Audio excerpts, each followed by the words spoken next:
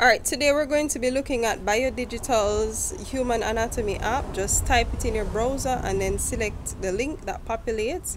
It should take you inside of the software. Go ahead and create a free account. It's a very good tool. Once you do that, this is what inside of it looks like. It gives you a plethora of simulations. I'm going to be selecting one from the ophthalmology section, and that is the farsightedness simulation, just to show you guys what it looks like. So it's loading now.